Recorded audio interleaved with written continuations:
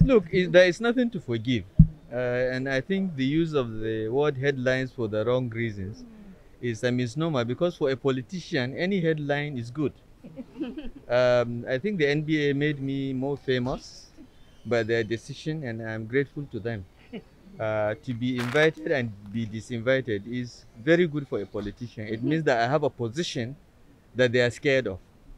But we are not uh, an association. We are not a professional body. We are a government, and we must be open to everyone. And we must receive everyone, and we must listen to everyone, because we are elected to solve problems, not to create them. We are not elected for headlines. We are elected to solve problems. And if the president of the Nigerian Bar Association comes here and wants to see me and wants to discuss issues that affect the welfare of the citizens of Kaduna State, it is my duty to see him. Even if it was the former NBA president, I would receive him.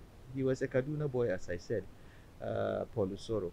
But we are talking about welfare of lawyers. We are talking about capacity building. We are talking about the caseload of our judges. We are talking about reforming the judiciary so that it is decentralized, so that the states can appoint more high court judges to reduce the caseload of our judges. These are productive discussions, and we should move away from those headlines and news. You guys have sold your newspapers and news, but can you just leave us alone to work with professional bodies so that the country can move forward?